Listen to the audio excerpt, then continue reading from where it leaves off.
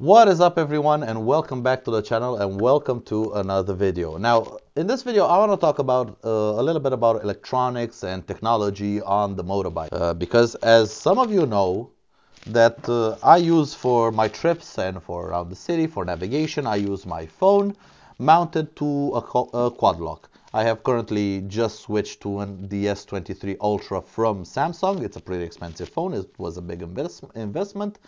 So I keep my quad lock with the vibration dampener and everything. Now, this is a waterproof phone. I think it's IP68 or 67.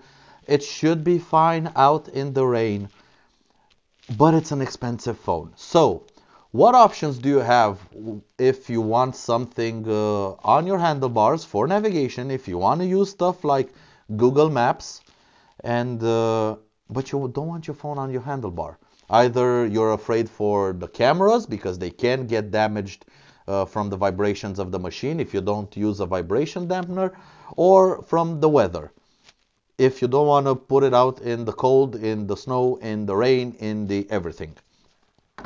Well, normally for cars, they used to be, or they still are, a couple of replacement head units that run on Android. Those are basically Android tablets, and when you pay 200 euros for such a unit, it's basically a 200 euro Android tablet, so the experience is iffy, to say the least. They are slow, they are cumbersome, they lag a lot. But there's a company that's reached out, and disclaimer alert, I got this product for free, but they have no say in what I say in this video, so I am free to say whatever I want. But there's a company that thought there's a better way. Because in modern cars, we now have Android Auto and Apple CarPlay. So why not make a screen that goes on the dashboard of your car or on the handlebars of your motorcycle especially, that uses Android Auto or Apple CarPlay? And they've sent it over for me to look at it, and this is it. I have received the Carpuride W502. There's also another one, the W702. The only difference is this is a 5-inch screen, and the bigger one, the 702, is a 7-inch screen. But these are basically screens, LCD screens, with a bit of tech in them to run Apple CarPlay and Android Auto. They are Bluetooth compatible, they are IP67 compatible, they can accept an SD card for you can put music on them, more on that a little bit later. They have voice commands, and like it says, you can listen to music, and waterproof navigator. So let's get in the box and see what we got. Alright, first of all, on the box is a picture of the unit. We have IP67, CarPlay, Android Auto, and Bluetooth. Opening it up, very nicely packaged, very firm packaging. I like to see this foam. It can handle a lot of impacts. It's a very, very high quality foam. The unit itself, which is pretty robustly built. It does come with a RAM mount on the back. It comes with this proprietary cable. Everything, even the sunscreen, is screw mounted. We have our power button right here. We have an SD card slot right here. Again, everything is screw mounted because this is waterproof. On the other side, we have nothing. And on the back, like I said, the RAM mount. Looking further into the box, let's see. We have our connection cable with a plus and minus terminals. This goes straight to your battery or to a switch, whichever way you like, and this connects to the unit itself. We have an inline fuse. I really like to see that, and it's a standard automotive fuse, so it's easily replaceable in case something goes wrong. We have a wrench. This is for the handlebar mount. And we have the handlebar mount itself, plus also the instructions, but as we are men, we don't need these instructions. Let's get this thing out of the way. In terms of mounting hardware, Again, with these Chinese products, you expect to see a little bit of low quality, but honestly, this thing is metal. This thing again, this is metal. This is metal. These are M6 nuts, and you can adjust it whichever way you like. So you can mount the unit here. We just open it up, put the unit inside here, grab it a little bit, twist. So these RAM mounts are a little bit of a path until you get everything settled in. And this is what it looks. This is how it's gonna look on the handlebar. This is like something like 9 or 10 centimeters. So it goes pretty high up. All right, so let's fire this bad boy up. Connect it to power. The screen turns on. Wish my camera would focus. There it goes. Now it's gonna detect my phone immediately, and it should start up Android Auto just about immediately, or I have to choose it. Nope, there it is. It recognizes my phone, and now we should see Android Auto connecting to it, and there we have it. We have our navigation here. We can come on. We can remove the destination. We have our points of interest. We have our music right here. We can go into this menu and see what other apps are compatible. We have here maps. We have, it depends on what you have installed on your phone. You can also customize, unlock the phone. So you do this customization inside Android Auto on your phone. Have your YouTube music, your WhatsApp. It depends what you have on your phone that is compatible with Android Auto or Apple CarPlay. We have this button for the Google Assistant, or it accepts voice commands.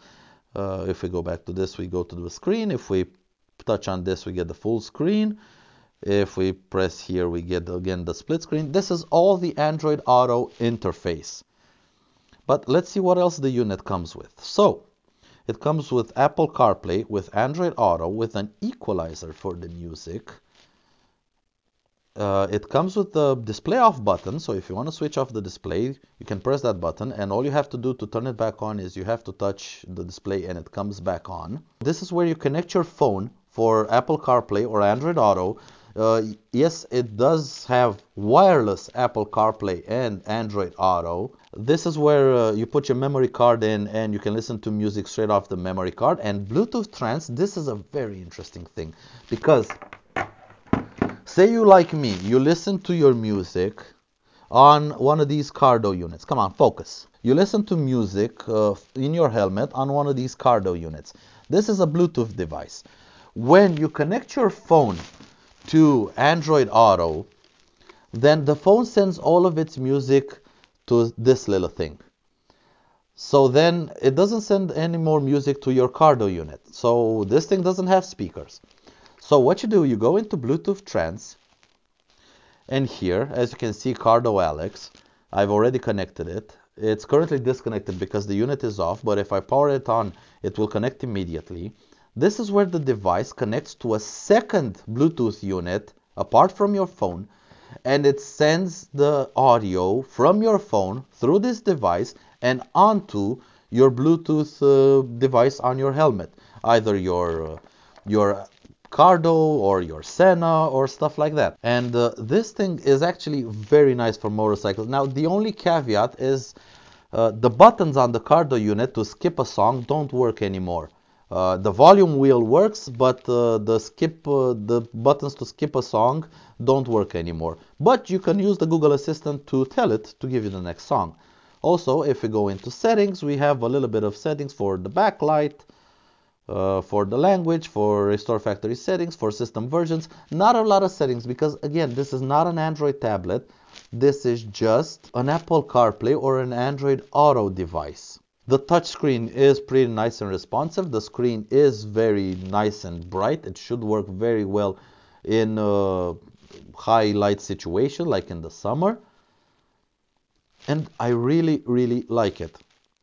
It's something that I haven't seen It's something properly made for motorcycles, and it's something that motorcycle manufacturers are still not putting on their bikes. They have those big TFT screens on motorcycles, but they are still not putting Android Auto or Apple CarPlay in those big screens. They are still using their proprietary softwares that honestly don't work all the time, and even when they work horribly. The only bike that I know of that has CarPlay and only CarPlay in it is the current generation of Goldwing.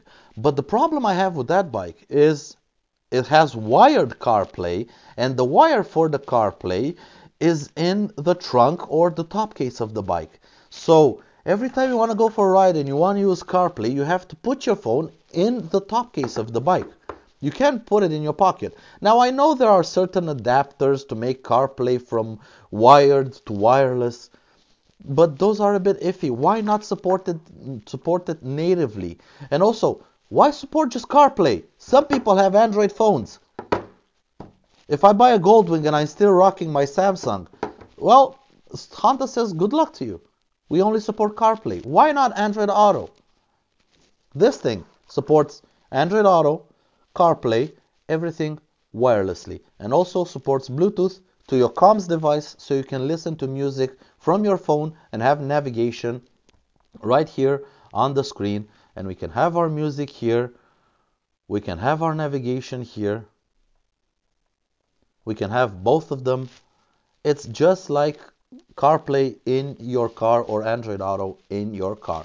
And I want to get this thing mounted on a scooter and go for a little bit of a ride and see how exactly it works. And if you want to buy this unit for yourself, Carpuride was nice enough and kind enough to give me a discount code to give it to you guys. Now, the links in the description to where you can buy these are affiliate links. The channel gets a little bit of a kickback when you buy one of these units from them. But also, using the code MARY30, you can get a discount code of 30% for your order. But let's get it on a scooter or on a bike and see how it is in traffic. Alright, so I got the unit temporarily installed. Like I've said, this bracket here is very solid, and the ram mount style I really like. Now, it's only temporarily installed, so ignore the wire, but let's see how it works. We have the connector here, plug it in, align the markings, tied it up, and it should fire. And my car though immediately recognized it because it's paired. It told me GPS connected, and there we are in the main screen. Now it should connect to my phone and instantly go to my Android Auto. Now the thing I like with this is the fact that when you're in Android Auto, the phone and Google know you are on the go, and immediately my music starts, and the phone and Google Assistant and everything know that you're on either driving or riding, and you can't use your hands properly. So let's see if we can use the navigation. Start up the scoot. So we just press here. Hey Google, take me home. And there it goes. We got navigation, and now we can leave. So my phone is nicely and in my pocket. I got music up here, I got navigation up here. Like I've said, the only downside is you cannot change the song with the buttons on the car though. They do nothing. But if we just press on this, hey Google, next song, immediately it goes to the next song, and it works just like any Android Auto. The screen is nice and bright. Let's just put it on the full screen. We got navigation here. We've got it's telling me in my helmet step-by-step instructions. I've got the speed limit here. I got the distance to home. The screen is nice and bright. The touchscreen is it should be glove compatible. Let's see. Yep, the touchscreen is glove compatible. Now I do have these gloves are leather gloves, so they help out with the touchscreen a little bit.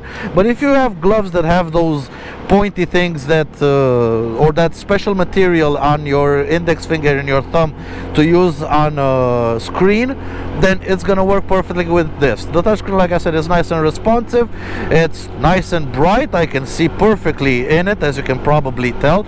Granted, it ain't a perfectly bright day outside, but I see no issue with it, even if it would be sunny outside. I'm really starting to like this, and I think it's gonna find a permanent home on my GS, because like I've said, if you're looking for an alternative to having your phone mounted on the handlebar to avoid any kind of issue of I don't know, vibrations, should have tightened it down a little bit more, to avoid any kind of issue with the camera problems from the vibrations and everything, then this unit, this is perfect.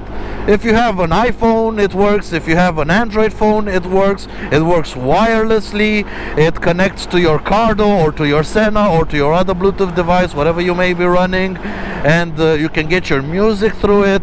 You can get your navigation step by step through it. It shows your down here, it shows the time, it shows your phone's battery status, it shows your phone's connection. We're currently on a 5G connection.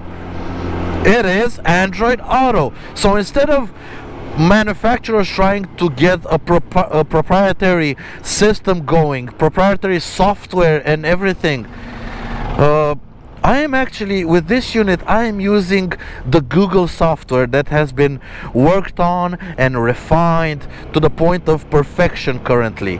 And that's what Carpuride does. It doesn't try to be an Android tablet. It doesn't try to be an Android navigation system. No, it's just a little display on your screen that wirelessly connects to your Apple or your Android, gives you CarPlay or Android Auto, and also connects via Bluetooth to your headset, so it can pass through all of the audio, the music, the step-by-step instructions from your navigation, absolutely everything. And you can mount it wherever you want. The mount is a high-quality metal RAM style mount. If you already have a RAM mount, then you can use that one. I'm trying to find faults with it, but I'm really struggling to find faults with it. The only thing I would say is that if you want to leave it permanently on the bike, things do get stolen. Depends where you live, but things do get stolen. So you might want to take it off when you stop for the night. But then again, being a RAM mount, taking it off, it's just like a 30-second deal. Just undo the clamp, undo the plug. You undo the clamp, you undo the plug, and you take it off, and you take it into your hotel room, or you take it into your house, or put it in your top case, whatever.